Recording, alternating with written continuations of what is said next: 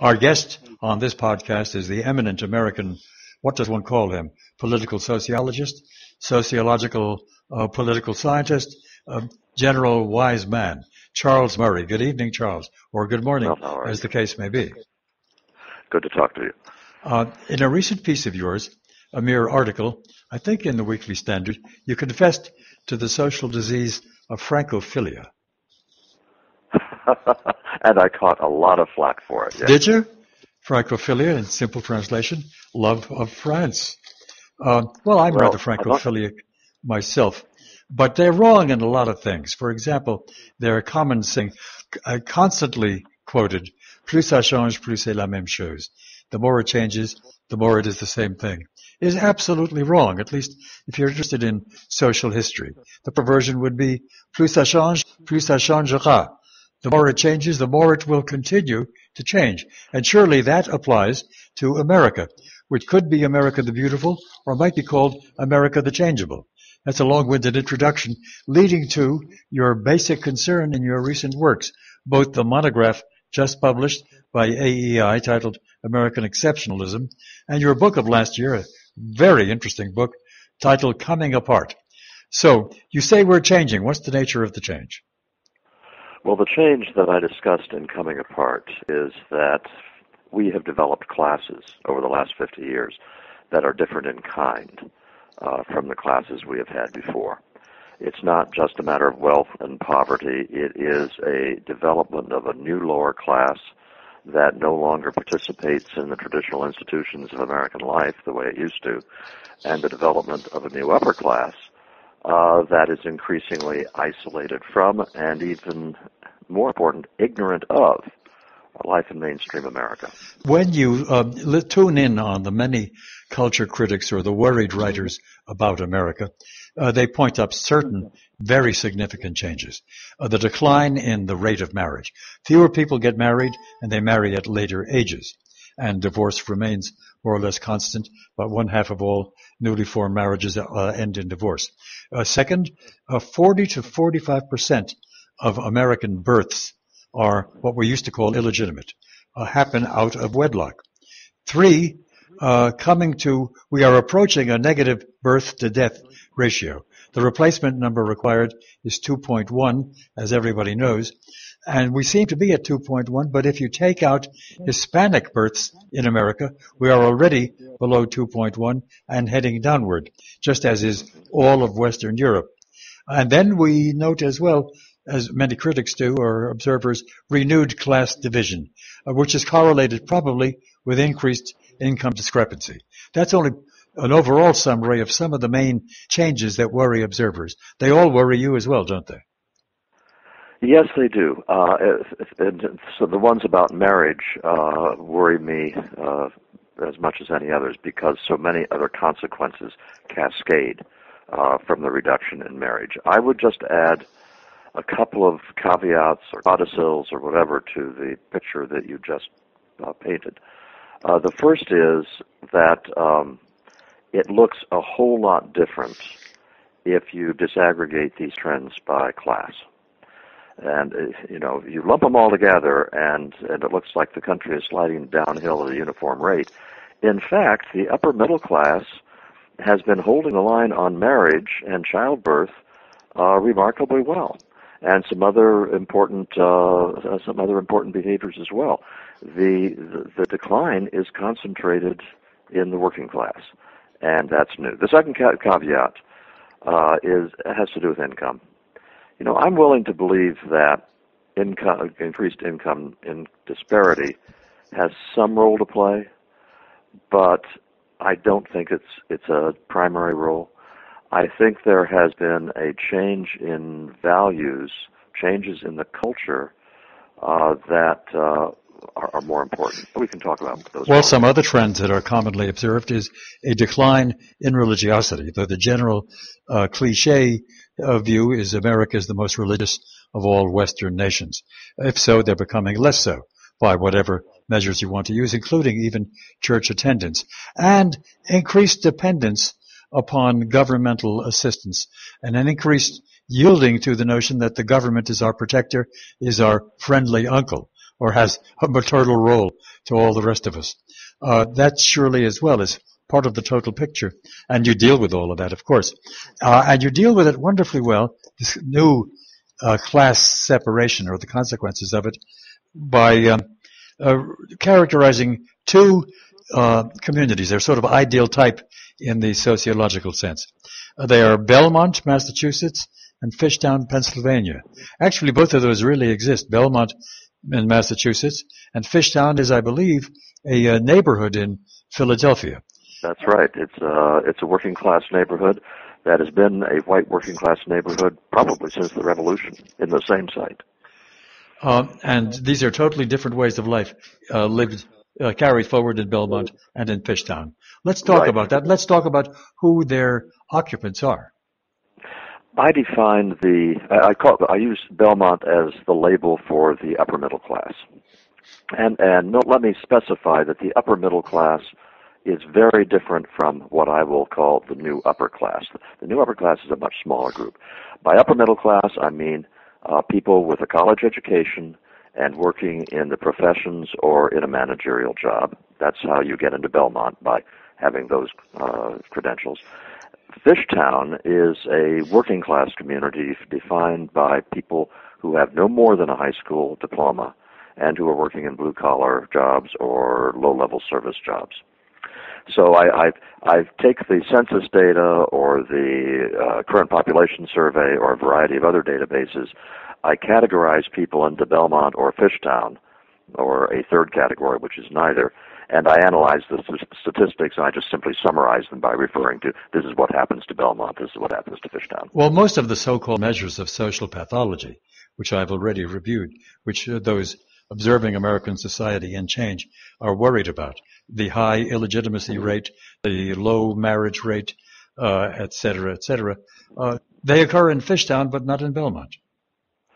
They've been increasing. The statistic that I find most startling, just as a change over time, has to do with marriage.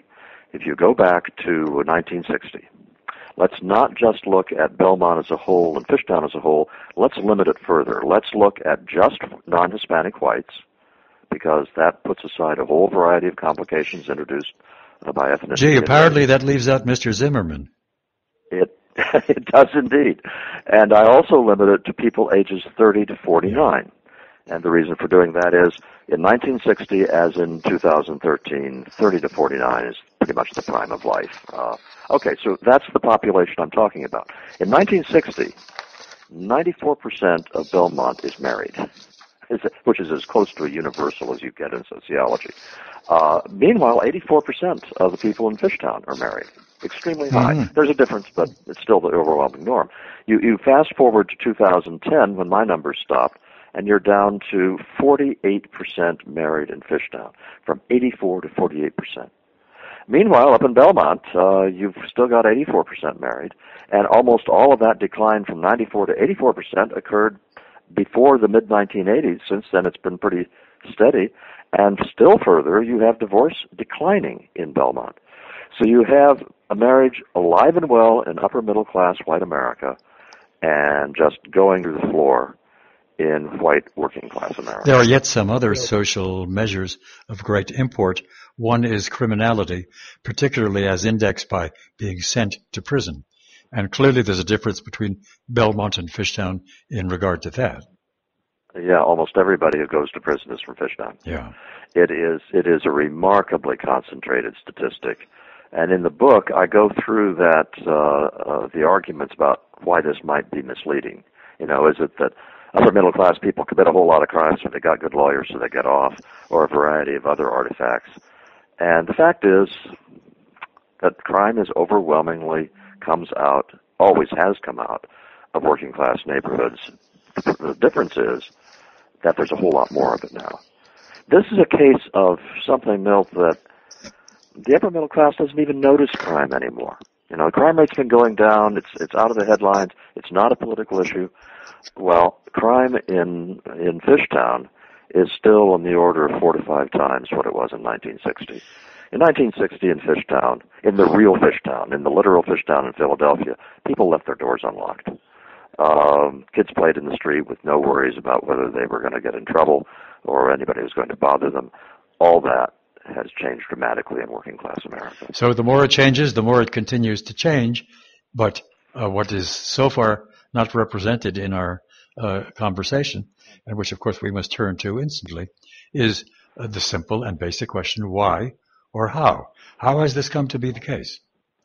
Well, when it comes to the formation of the new lower class and why it is that you have men dropping out of the workforce and marriage declining and the rest, I stand by my analysis in a book called Losing Ground that was published back in 1984. I think that the expansion of the welfare state has a lot to answer for. It fundamentally changed the rules by which social life was played in low-income communities. And it changed those rules in directions which made it a lot easier to do things if you were a young person that looked really attractive in the short term, like commit crimes or have a baby even though you didn't have a husband, and in the long term are incredibly problematic. However, Milt, there is not a word about that, virtually not a word about that in the entire book. And the reason for that's very simple. I think at this point, no matter what caused it in the first place, there is not a way that we can turn the spigot off or turn it backwards by a few changes in laws.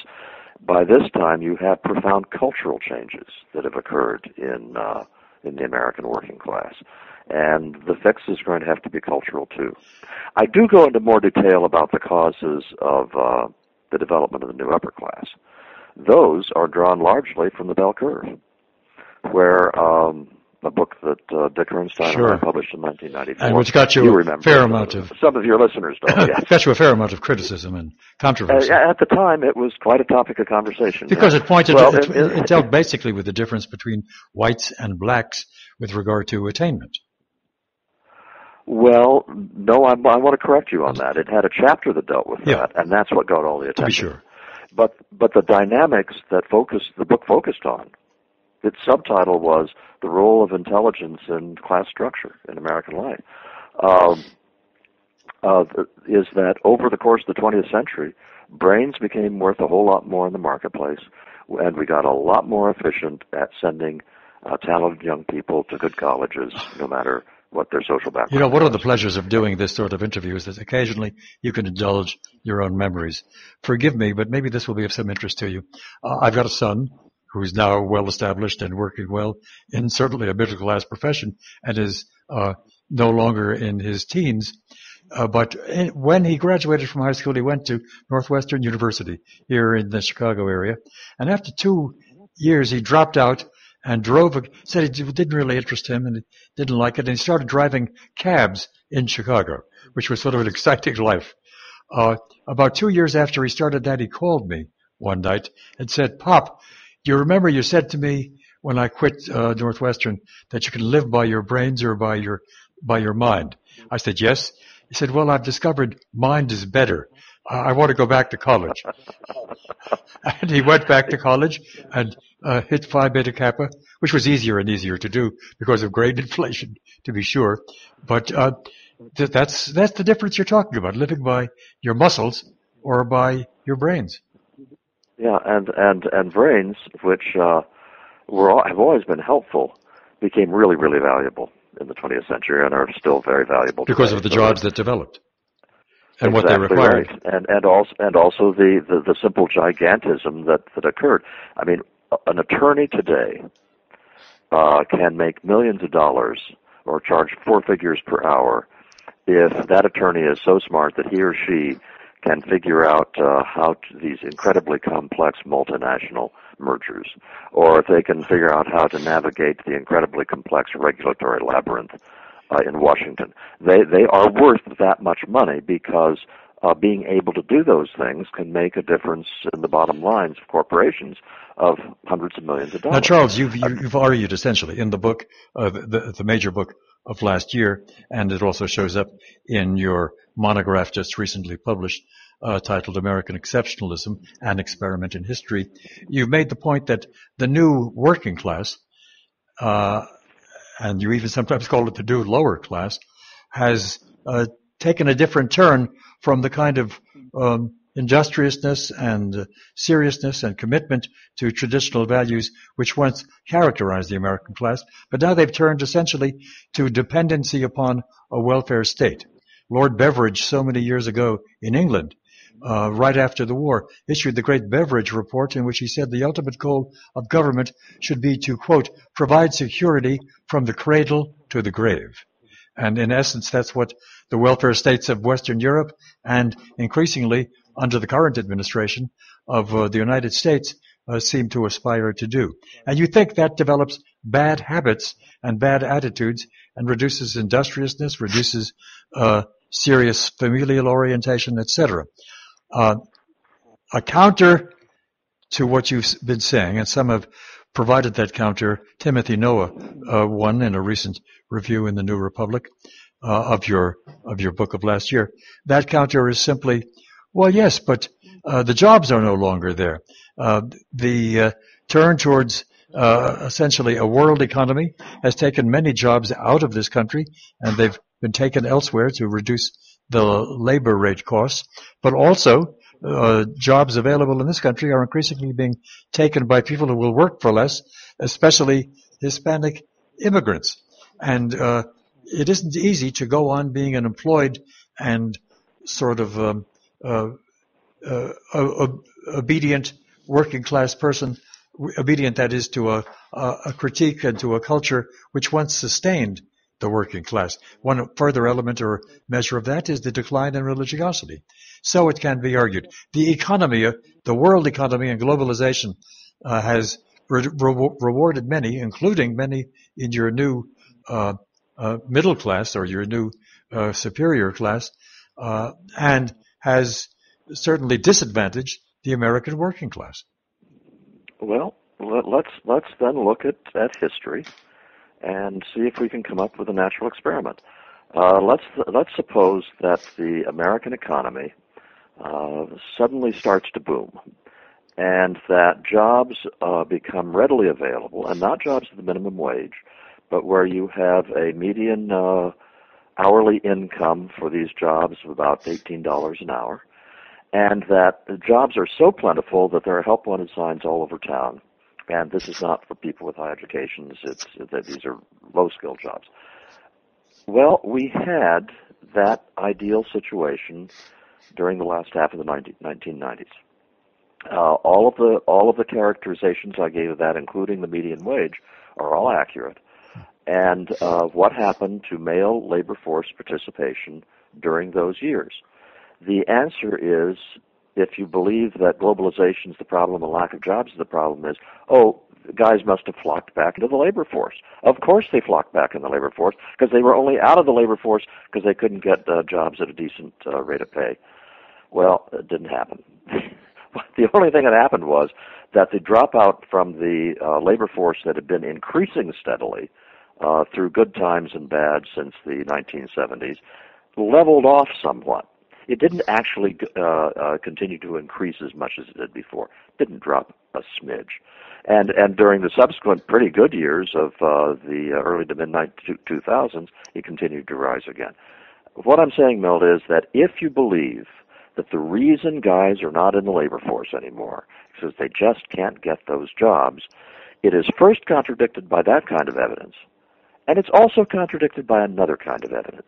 If you go to any working class neighborhood and just talk to people about why men aren't working, you do not get stories from the people in those neighborhoods saying, gee, Joe just looked for work for months and he couldn't find it and he's sort of given up. What you hear is, that guy doesn't want a job. He won't work even if jobs are available. This is a problem that employers talked about during the recession, and nobody believed them.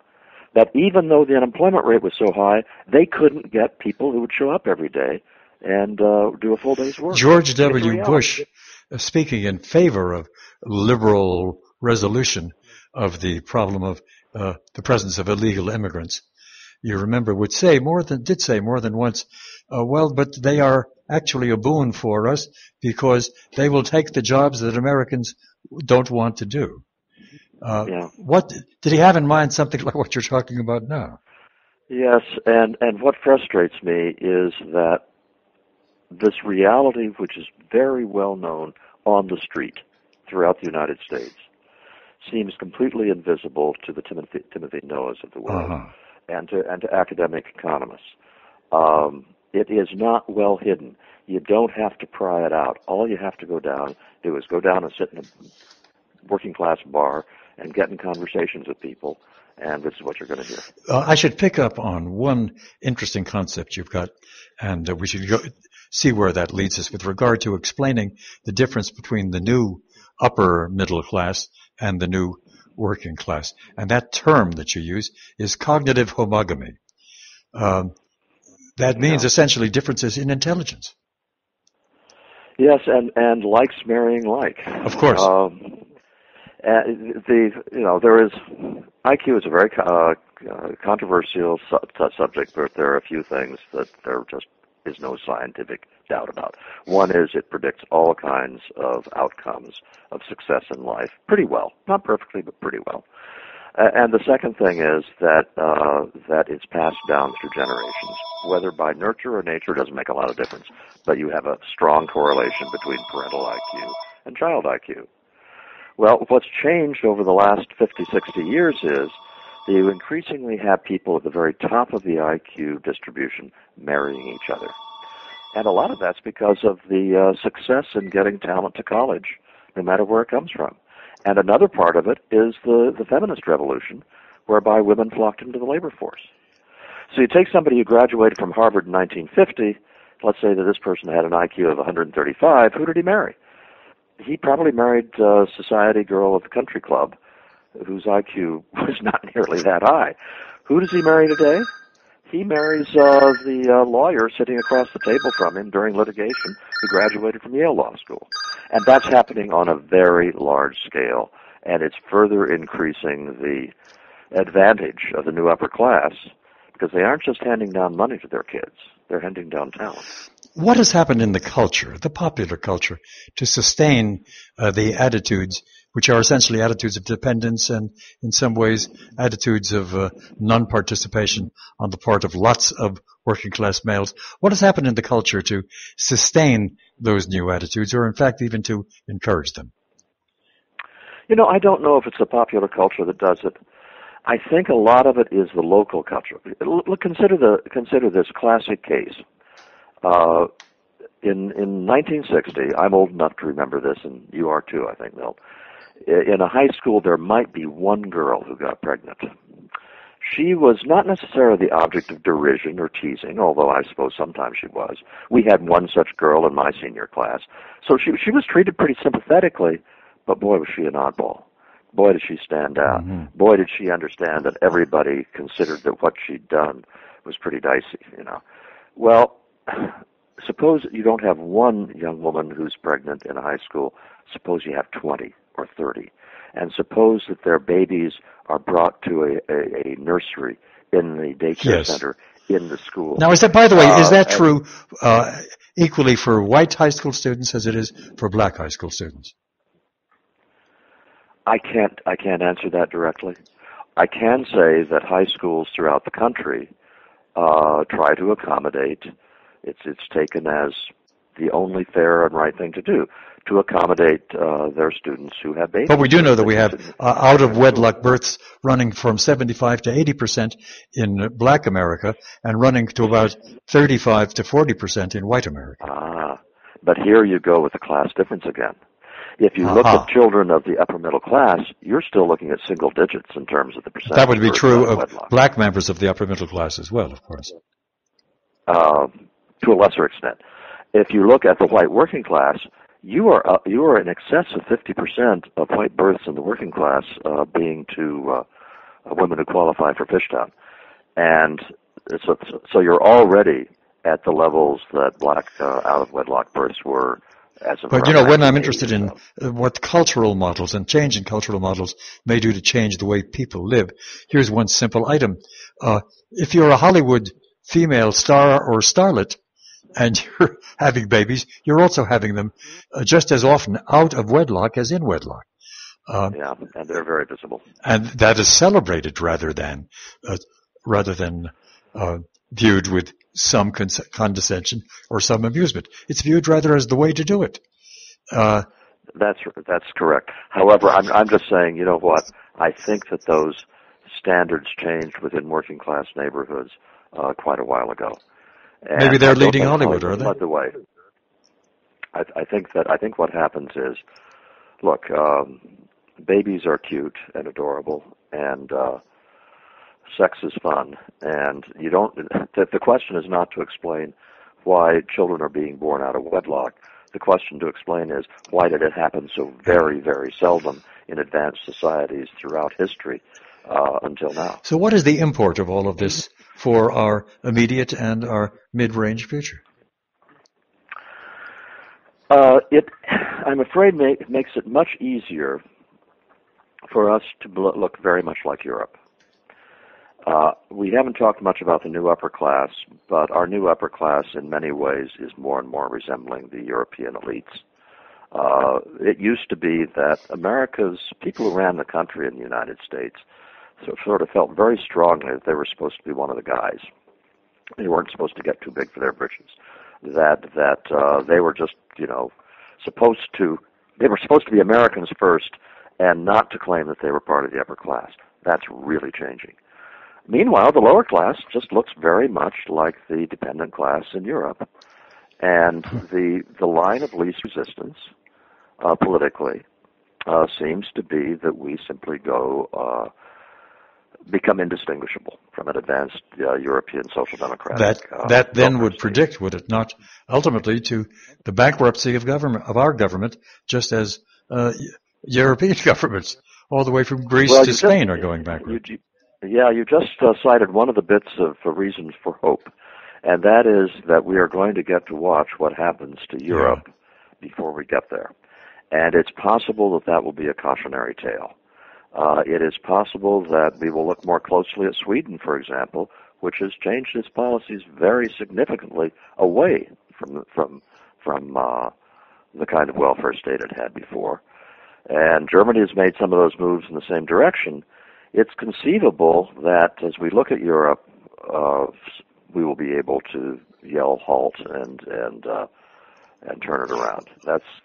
That's one of the few reasons for optimism. As we close, a footnote or a sidebar on the new upper middle class, namely their political preferences. The fact is that though they've profited tremendously from how the economy has changed, and though they marry one another, and the intelligence of their kids and the admission of their kids into preferred colleges all increase, as all of that is happening, they don't see any potential looming catastrophe. Indeed, they also favor the welfare state, though they don't collect from the welfare state, and they vote, at least the large sectors of the people of that class on the East Coast and the West Coast, they vote Democratic. They sustain are going in the direction that you think is ultimately ruinous.